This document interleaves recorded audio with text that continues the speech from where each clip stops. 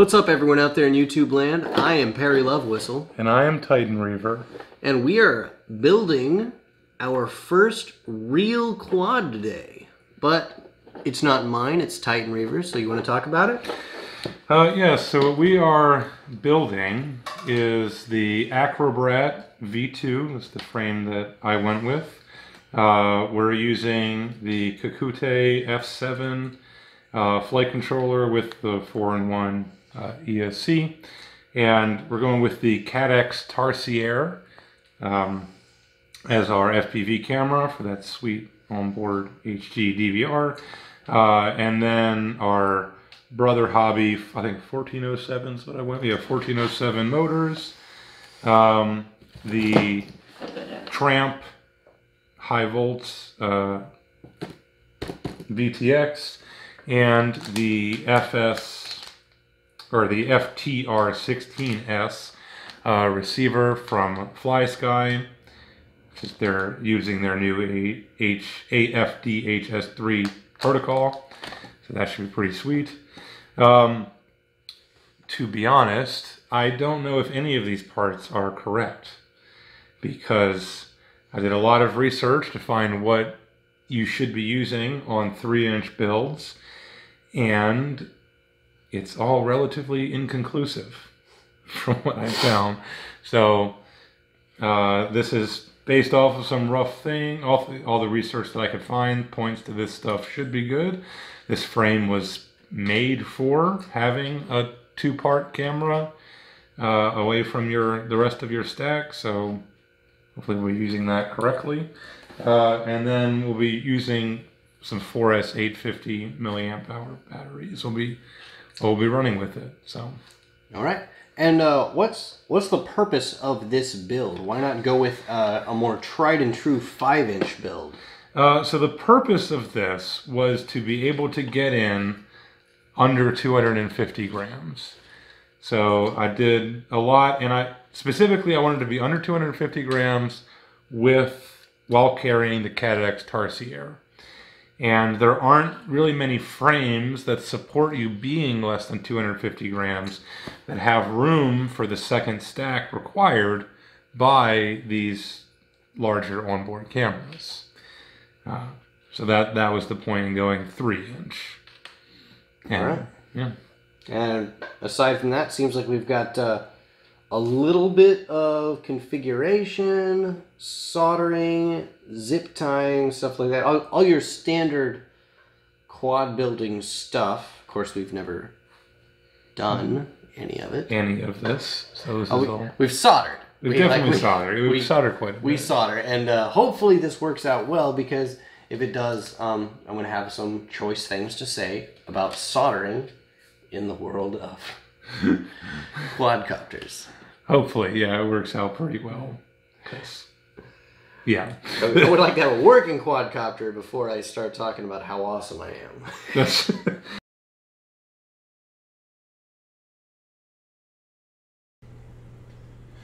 Alright, so this is Titan Reaver from the future, going back and editing this. And I just wanted to talk about the process that I went through to do this. As we said, this was the first time either of us had built a quadcopter from scratch, but we have done a lot of soldering. And see, especially soldering on these very small circuit boards, a couple of things I wanted to talk about in specific were things like choosing the correct tip for the soldering iron you're using and the temperature at which you're soldering.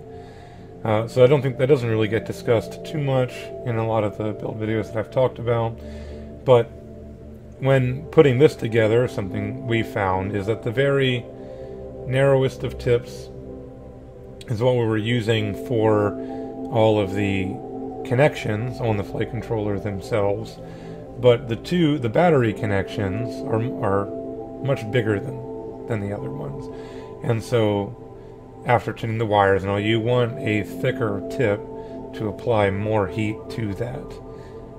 It seemed that initially we were kind of worried about applying too much heat, because, you know, these circuit boards weren't cheap, and getting another one at this time in the world was going to be a while or difficult.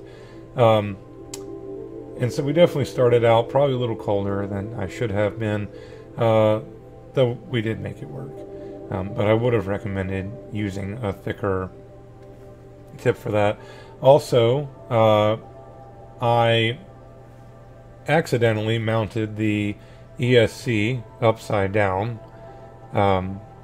because looking at the diagram, the wiring diagram of it online, the printout appeared to me that it was facing up with a certain set of ICs on top, but I was mistaken on that. I did connect the correct ports to, you know, the positive, negative correctly, but it was upside down, and so that led to me having some issues later on. So after the build was complete, when I connected it into Betaflight for the first time, and then I went through, I had to change all 4 of the motor resources to what they should have been. So not a big deal, but it was just frustrating, and it does affect the way that it sits on the board. And then we got the rest of the things together, mounting up the motors. So it took a little while. We figured out just how to run the wires so that they would be clean and minimize the actual wire length being used, and then soldering them on, you know. But that part was probably, I think, the easiest of the whole thing. You know, conveniently, as long as you group them in 3s correctly, you know, I already had to change which motors were which, so changing their direction wasn't all that difficult. Because 2 of them happened to be in the right direction afterwards, and then 2 of them were not, so we had to change that later on. Something else that's very helpful, you can see that a lot of this is having somebody else with you when you're soldering. Makes things a lot easier working with these very small components. You could get the little helping hand structures and balance things, or put it on the vise, like you would put a small circuit card on, to hold it up. But having a friend there does make things a lot easier, though you do have to trust that person pretty well when you are working very closely to their hands with the soldering iron. And something else, so about the soldering technique, something I don't see get talked about too much is the thing that I find most important. And you see most of the time I wear gloves while I'm soldering, because the oils on your hands can affect the wires and the pads and the components that you're soldering to, and I like to ensure that that's not happening and to be as clean as possible. So the gloves have nothing to do with, you know, lead or whatever. I don't really care about that. It's really just about being clean. I do occasionally take them off when they're too cumbersome, the change of your finger size and dexterity. So with these very small wires, I occasionally take off the gloves, but when I do that, I know that I wash my hands quite a bit, like immediately before doing anything, just to ensure that there's a minimal amount of oil on there. And using a lot of alcohol, so I clean the wires and the pads pretty religiously to make sure that everything is as clean as possible. You want to clean 2 or 3 times and solder once, and make sure that your tinning is solid, and everything will be very simple. So soldering one of these very small components, it doesn't take a lot of solder, it doesn't take a lot of heat, you have to be pretty quick, but the best way to ensure that you're going to get good penetration, solid joints on those very small parts is just making sure everything is clean and tinned appropriately. I did want to put some close-up shots originally of the solder joints, because while I joked about it in the intro just before this, they did actually come out fairly well. So all of the solder joints have pretty, they're pretty shiny, and you can see the traces along it, so I thought it was good. But I seem to have deleted all of that footage, so here we are, stuck without it. And the other thing was, as far as putting the things onto the flight controller itself, it just took a little while. We read through the wiring diagram, so I have a picture of that off to my right, to make sure that we're connecting everything to the right ports. That was again not super difficult after watching a few videos on knowing what I was doing, and then making sure everything was mounted as neatly as I could on the frame itself. Overall, I think that the construction of it was easier than I assumed it was going to be, but that is mostly because of our experience with what most people find to be the most difficult part, and that's soldering these small components. Outside of that, it's really not that difficult to position things. So if you practice a while, make sure that you are putting your components on there neatly and cleanly. Really, it's not going to be that difficult.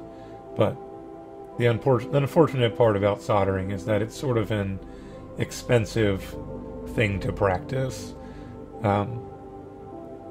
unless you just want to solder random wires together. And that can be good. But getting a soldering iron that's decent is also not cheap in its own right. That's all I wanted to say about the soldering, so see you back in a minute with the flight footage.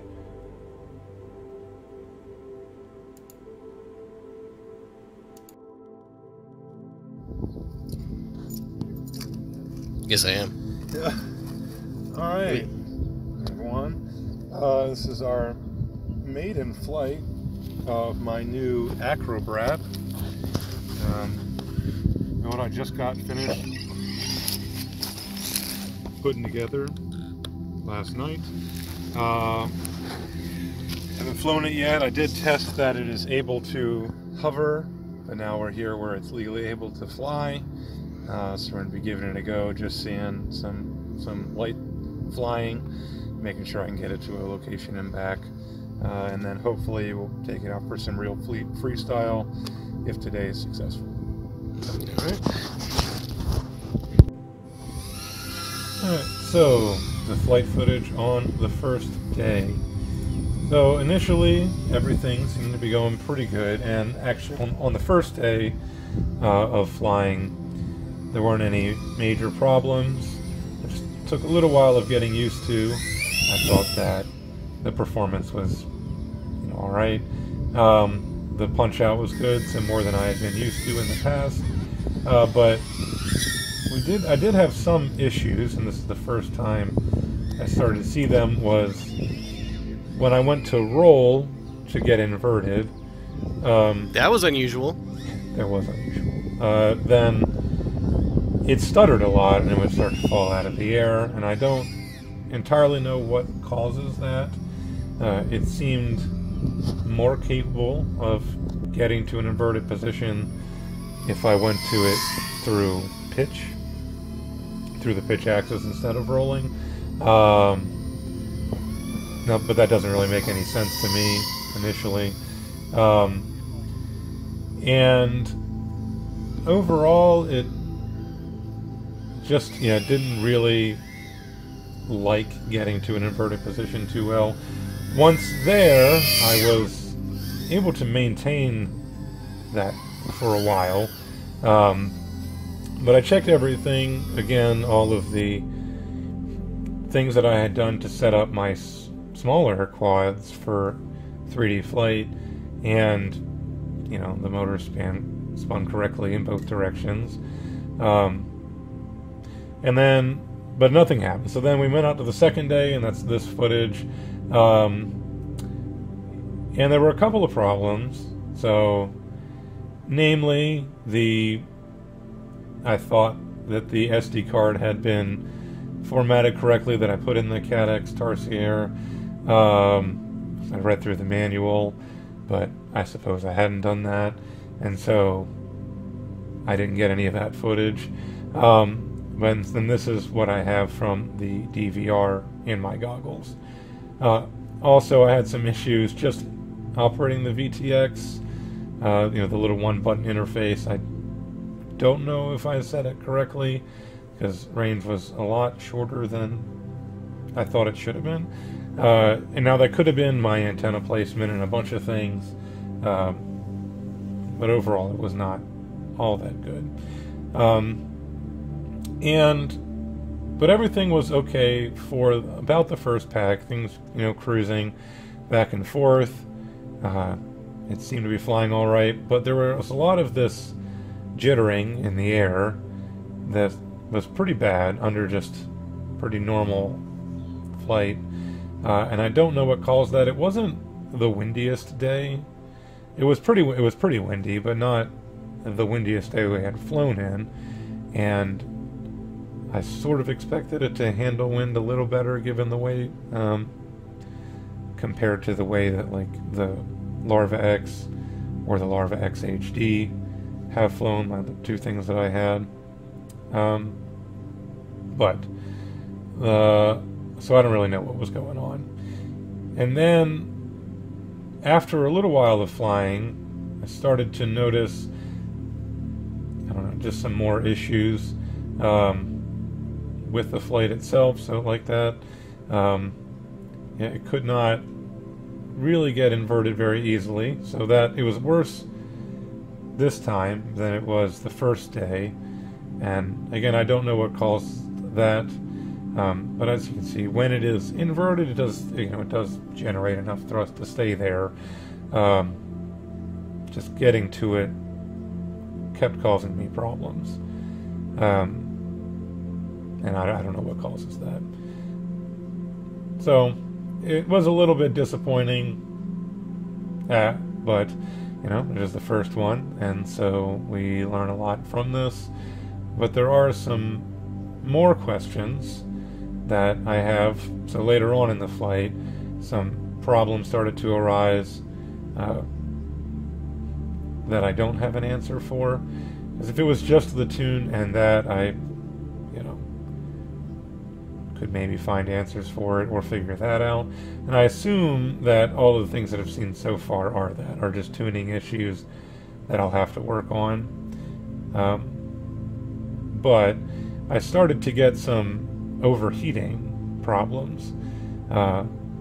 So just in a minute you'll see that whilst not really doing anything, I'm just flying, at least what I was considered pretty minor flying, we started to get core temperature warnings pop up, and once it happened once, and then it went away, and then they came back in and were just stuck in there for the rest of the day.